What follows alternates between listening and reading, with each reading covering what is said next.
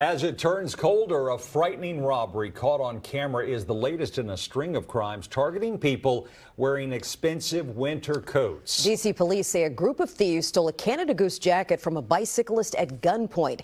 It happened in the middle of the day last Tuesday in Tenleytown. That's an area with 4 schools, including a daycare. News 4's Mauricio Casillas walks us through this video and has reaction from neighbors. D.C. police releasing this surveillance video showing the moment a car blocks the path of a cyclist and then 3 thieves jump out. One of them armed with a gun, and they rob the cyclist. In a matter of seconds, they make off with his Canada Goose jacket and drive off. Suspects are armed in a white 2013 Hyundai Sonata. This latest crime now part of a concerning trend with robbers targeting people in expensive winter coats. During a 48-hour stretch in late November, D.C. police say there were 3 robberies and an attempted robbery in Northwest.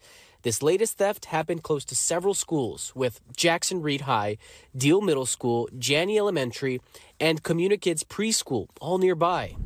Jeremy Harrell's kids go to Communikids. Regardless of the neighborhood, regardless if it's in a school zone, and regardless of the time of day. Like, as you mentioned, this was 3:45 in the afternoon. They're just getting bolder and bolder.